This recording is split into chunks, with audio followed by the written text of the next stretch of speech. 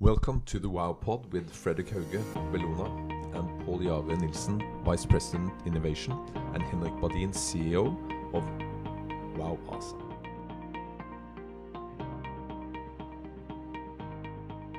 There's a lot of talk about the EU and the Green Deal that aims for no net emissions of greenhouse gases by 2050. Frederic, do you really believe that will happen?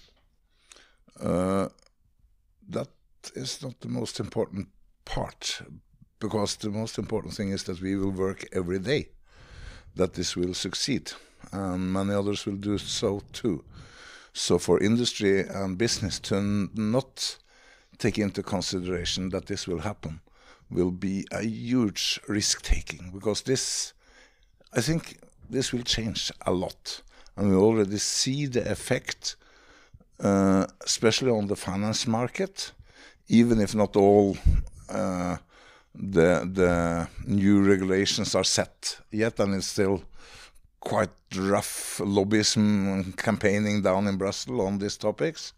We see that finance market already takes this into consideration, and in a way, from looking at environmental issues and topics to be a threat, to be new possibilities, and the green taxonomy is a very important part of that. Because you know a lot about this, because you are actually down in Brussels, being active. You actually have a job down there, don't you? Yeah, we are, Bellona Foundation are employed now around, I think we have 15, 16 people now working in the European Union, and with offices in Germany and Holland and London and Brussels.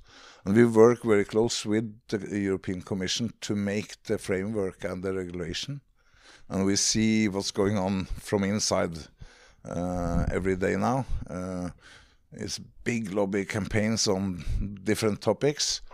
And some places we are a little bit worried, but in general, this is going to be a big change, because commissions, and I think Norwegians have a very big problem to understand that. But for European Union to reduce the import of oil is a huge effect on their economy. So they have many benefits also from an economic perspective, and more analysis sees this not as a problem for the industry anymore, but a possibility. Yeah, because you talked about, we mentioned the EU's taxonomy. Can you explain a bit about that? What is that? Now, the point is that they want us to have a different approach when it comes to how financing are done. This is settling the rules for state aid heavily. So I think many people will be a little bit shocked on what is not going to be allowed in the future to support from the government, because there is still a lot of subsidies of fossil fuel, of emission infrastructure. And this is to gradually turn away from this by using the financial mechanisms that is lined up in this green taxonomy. Yeah, because what we're talking about here is to succeed, both businesses and the governments, EU and the local governments and so on, need to play together on the same pitch. Well, what's extremely important here is to create a kind of predictable political and regulatory framework. For many of the companies in inventing new technology, new solutions, is in fact as big risk as the technology risk is the political and legal framework. And the green taxonomy gives a kind of predictability that we have not seen on these topics before. And it's the politician's job to regulate, yeah? It's the business job to go green by black numbers, to end up in making new solutions. And the framework put forward by the European Commission is balancing this in a much better way than earlier. So it's going to be a really big change for many people. Yeah. But the taxonomy is of course kicking in now for the industry. and you see that access to capital, cost of capital matters if you go sort of in the green direction or not. But as you saw, we talked about in the introduction, the capital market has already responded to it. Before the taxonomy actually kicked in, that see there's so much capital are sort of moving in this direction. It's actually, as they said, that now you suddenly are able to invest in companies, but because there has actually been too few opportunities for investors to move in this direction. But now, of course, more and more companies are coming, and that explains also the drive on the Oslo Stock Exchange and the Euronext growth. You see that more and more companies are listing, and of course you see a lot of interest. But actually, you represent the Vow ASA, which is actually a unique company within this segment. Yeah, we have been listed since 2014, and we have been in the game for many years. But you have black numbers. Yeah. Not many of the environmental companies do have that. No, yeah, for sure, and that has been important for us to be profitable and to demonstrate that we are growing and sort of having a profitable growth. And of course, over these years, we have let's say the net profits and the net proceeds have actually been moved into technology development, and I think we're investing in this business to also become sort of more and more relevant going forward as well. Yeah, but one interesting thing that you've done is Vow Industries, which is an incubator of new businesses. Yeah, it is to look at in some of these new markets that we're entering, there are a demand for CO2 neutral or climate neutral energy. There are available biomass and waste, but there are nobody to take that position to build this type of infrastructure. And we see that in some of these markets, it makes sense for us to move forward with sort of build, own, operate. So it's Vow Industries being that incubator. Now we're moving towards the metallurgic industry with that type of concept, but it's down the road. We're looking at other industry verticals where it makes sense also to take that type of position to roll out technology. Mm. But if we look at Norway, we've always been in the forefront of the environmental. You don't agree? I see it on your face. Okay, so Norway we are not the best in the class. I think that's we are quite schizophrenic in Norway on this, yeah. Yeah. And in some topics we are good. In other topics we think we are very good, which is a big obstacles to become better. Mm.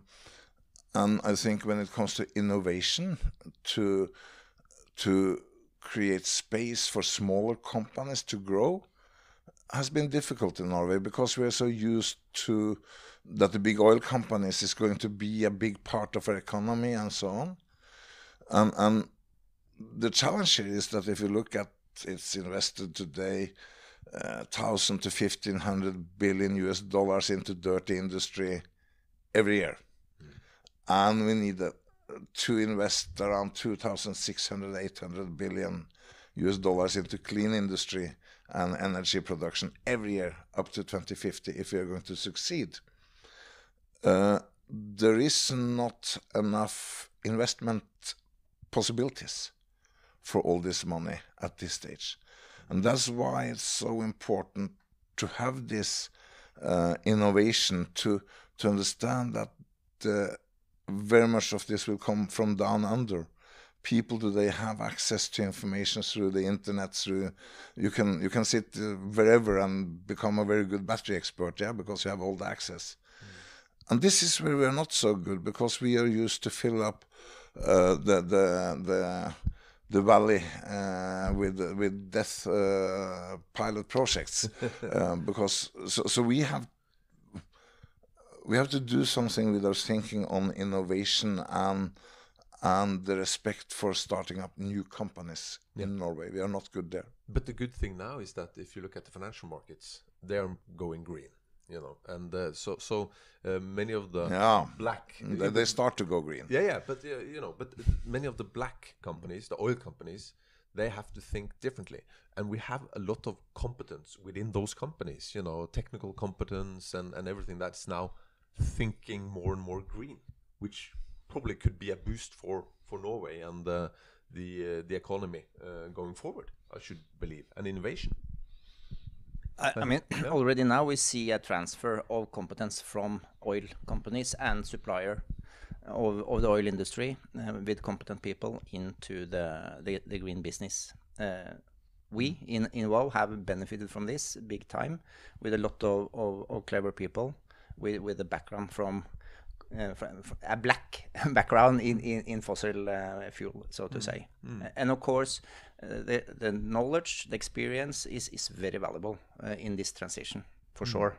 But still, I also come from 20 years of development and research in oil and gas. And of course, in that industry, historically, we have had a much better schemes for funding and so on than it's been in the green industry. But now we see a change.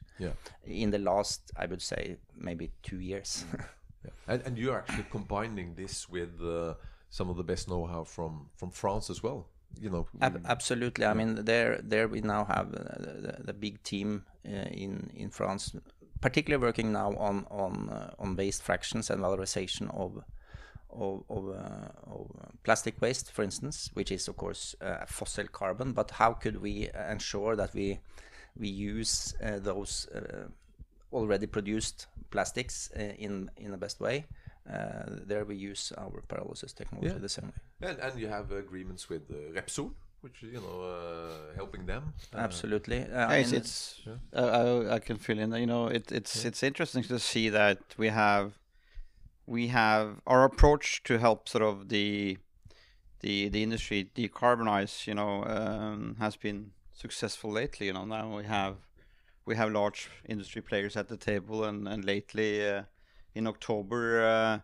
Repsol announced sort of their, you know, they were one of the first one in the oil and gas industry to commit to us, you know, net zero emission by 2050. And when they, in October, announced their sort of pathway between 25 to 30 of becoming 20% CO2 neutral, they announced a cooperation with us to look at their infrastructure first and foremost in Spain, at their sort of refineries and to replace sort of their consumption of natural gas, and later on, ArcelorMittal, the largest steel producer in the world, came and announced now in January a cooperation with us to build a first facility in Rodange, Luxembourg, to decarbonize their operations by replacing their consumption of natural gas, you know, 30%. With syngas, converting, you know, waste streams into syngas with our technology. So it's interesting to see, you know, that you're becoming relevant for large industry, and that's our ambitions. And in terms of knowledge, expertise, competence, when we now meet those like Repsol, in meetings with Repsol, we meet their experts, very knowledgeable, competent people, and we have to respond at the level they are at. So to really bring in the competence to be a credible partner with this is essential for us. But when you work with these big companies, and what is crucial? Does it work with the governments and the businesses? Does that collaboration work, or are there something missing that today it works in a sense that they have committed on a pathway towards sort of CO2 neutrality, and, you know, to become, you know, 20, 30, 50% CO2 neutral, you know, in intermediate goals until 2050.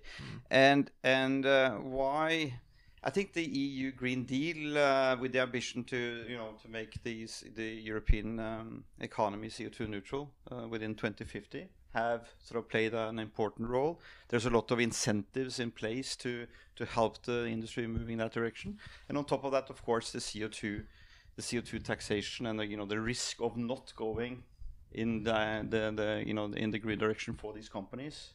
It's why they.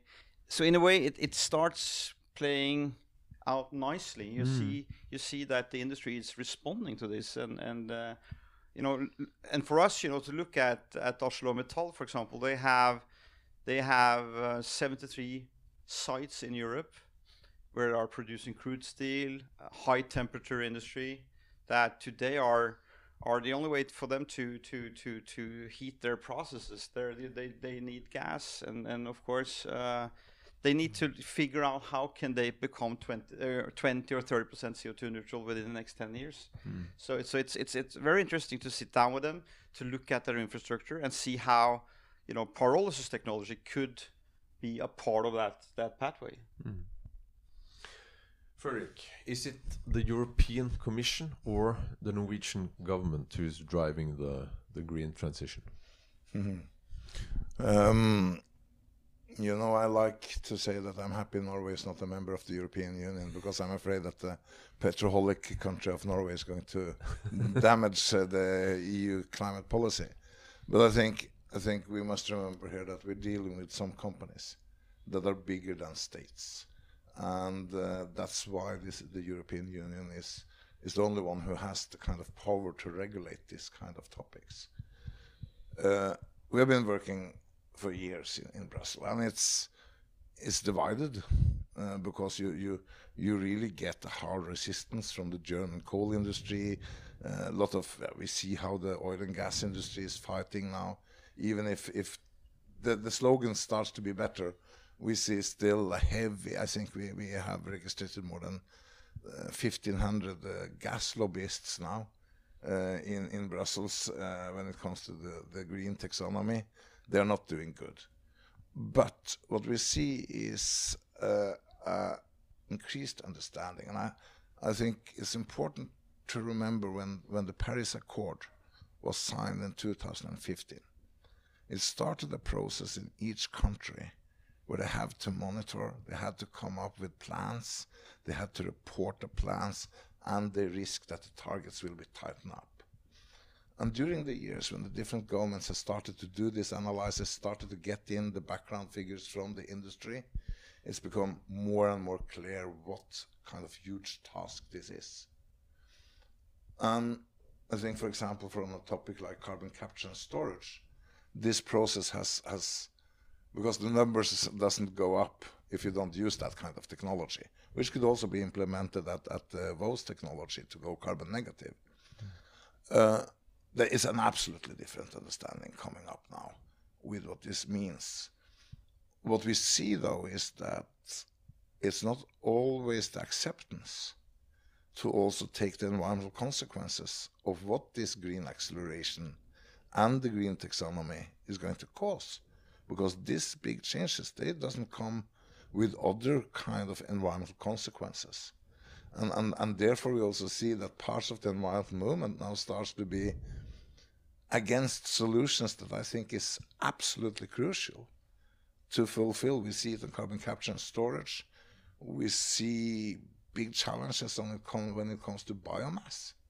How are we going to have a sustainable feedstock into Vow's technology?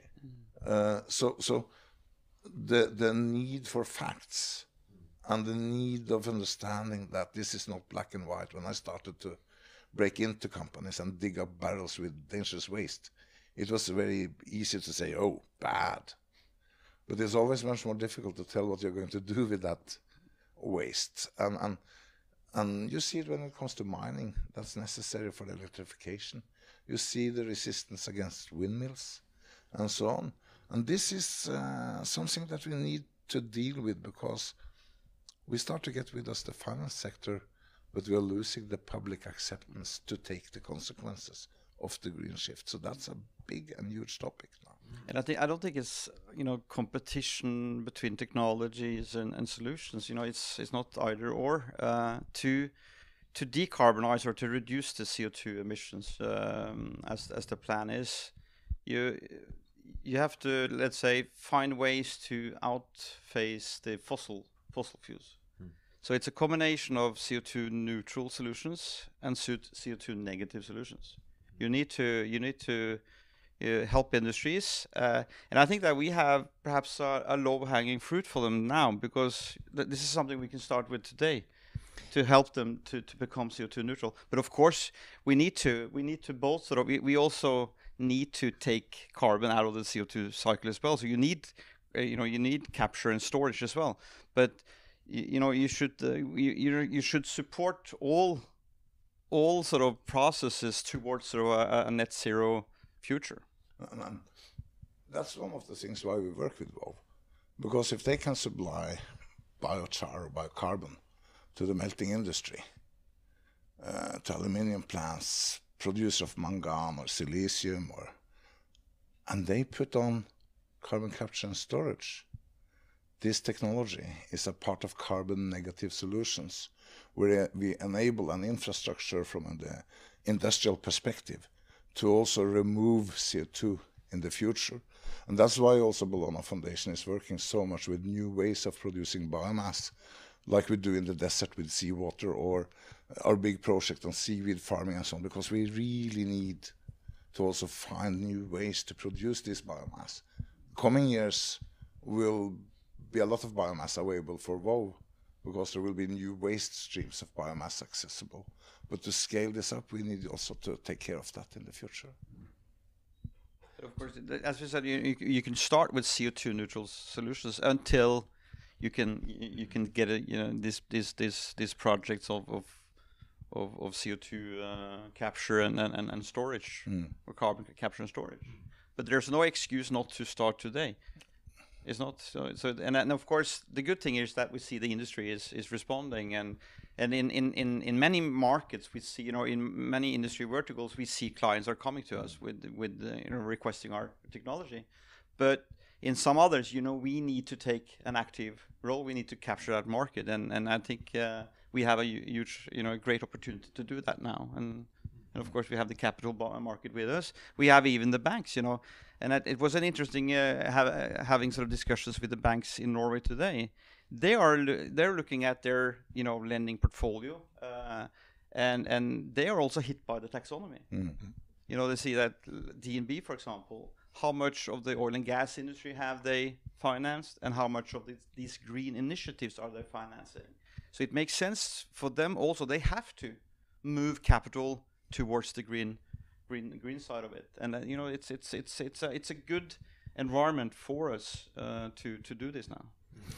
And I also think we have this initiative for certifying the processes, because there has been a lot of lack of understanding and rules and regulations. Now we are heavily involved in the European Biochar Industry Consortium, in which we try to push for certification systems for carbon sink from biochar, for instance, so that clients, investors could really know that the char that is produced and applied is really contributing to the carbon negative solution. Guys, we're closing in on the end here, but just one final question to you, Frederic. If I understand correctly, the EU, the European Commission, they are actually doing a good job now with the Green Deal and everything, and the taxonomy. We have what we call an EEA agreement in Norway, better known as EØS-avtalen, and there is an election here in Norway in September, and we've already heard talks about EØS-avtalen, the EEA agreement being stopped. How will that impact, if that happens, on what happens within the climate change? From my perspective, this is one of the worst things that could happen, because it's so often that we, instead of starting to use our time to convince the Norwegian politicians, we spend our time in Brussels. and get it as a regulation there, and then Norway just have to accept it. So I have my T-shirt. I love the EØS agreement because Norway is a nice little selfish petroleum country. Need this adjustment from the European Union.